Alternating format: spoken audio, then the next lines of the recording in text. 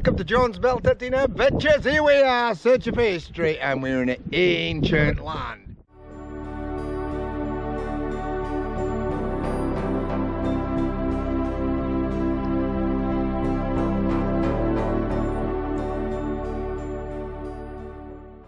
Hello, I'm Michael and I'm with John's Detecting Adventures today. Detecting with my trusty Equinox 800, the Mine Lab. Always good for me and I love it. What machine are you using then, Dave? I'm using the XP ORX. What machine are you using today? I'm using today an old Lobo. The old Lobo, eh? Yep. Is that Tesoro? It is, yeah, they're using an air-top machine. We've got Michael with his first silver. I've only been in 5 minutes. What have you got there, pal? It's not even 5 minutes, mate. This is like 3 minutes, my first signal. A little George, little silver, clear as hell. And this is, I've not even got my gloves dirty, look at that. 1920. 1920 for silver bit. cracker. Silver! They call me Long John. There's a cracking signal, 67, and trowel for the use of, I got two now.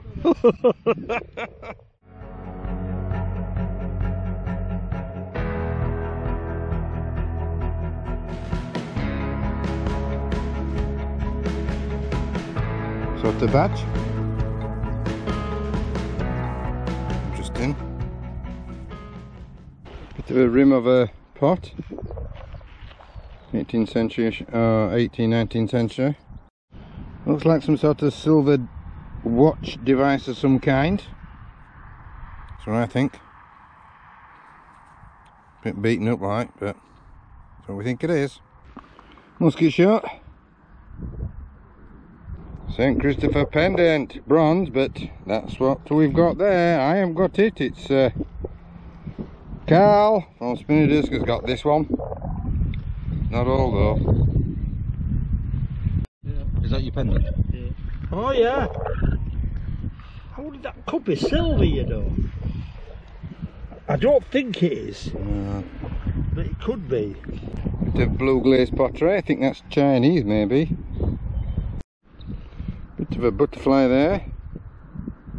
Cosmetic jewellery, I think. Clay pipe stem. 17th-18th century clay pipe stem.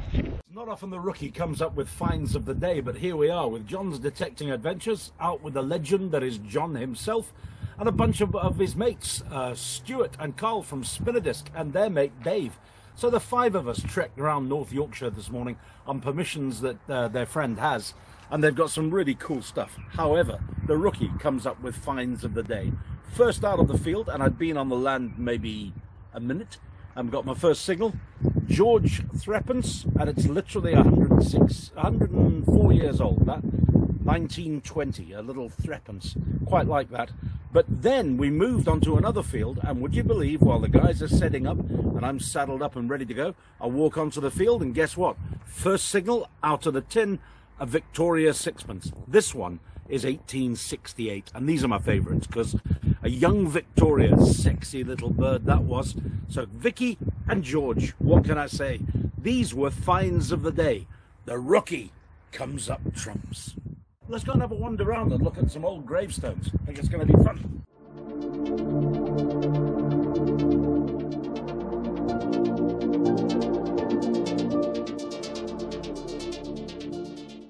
Graves everywhere around us. Got a feeling of tranquility around here. Really, really good. I quite like it. Let's have a wander around the old yard. 1832, and he was 72 years old. Which means he was born in the mid-1600s. That's incredible. Look at all these. Elizabeth Dickon. When did she die? 1872. She might have lost the penny. If you have, I brought it back for you. Robert Foulds, late of Kellington, who departed this life February 1834. He was 38 years old, so he was born in 1796.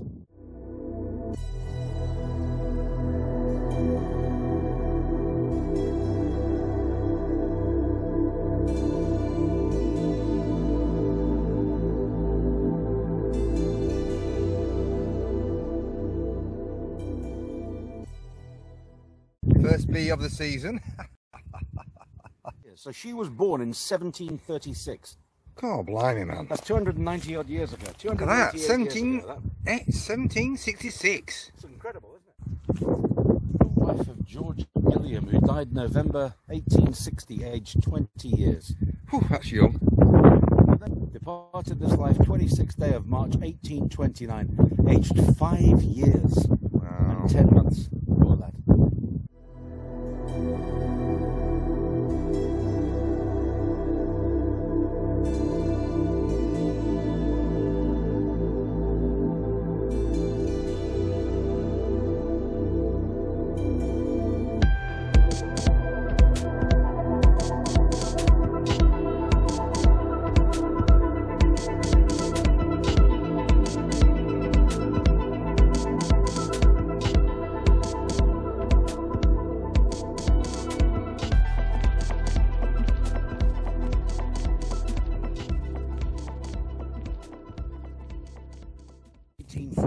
Age 20. That's She was young, married. That's very young. 20 years of age. Torn from thy husband's loved embrace by the rude man to him so kind, an image of thyself has left in thy sweet babe left behind. Wow. I carved he mourns and spelt it M-O-R-N-S. All right. And they had to put a U in. Oh, yeah. They put a U in. So, sorry. Because obviously that was... They forgot to put the Yeah, U. you don't go back and start over, do you? So, No, not on a stone well, sorry, like I'll that. give you 10% off for that. Sorry about that.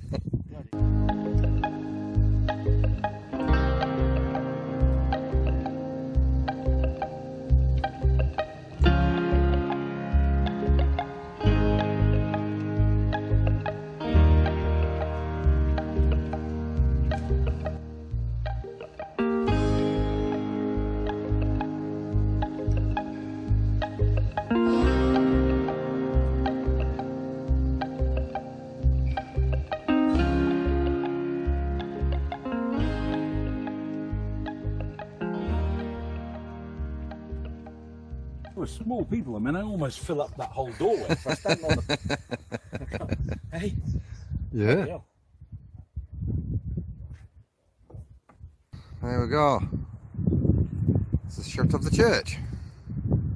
So we've had a little tour on the church. Had a good tour, had a good day out on the fields. Yeah. Time to drive home, nice and steady. And thanks to everyone involved. It was great to be out with the 5 of us. Well, that's the end of the metal detecting day. I didn't find much, and neither did the rest of our friends, except Michael did pretty well. So we're all off now, back home, to rest up for another day. Thanks for joining us, and catch you later.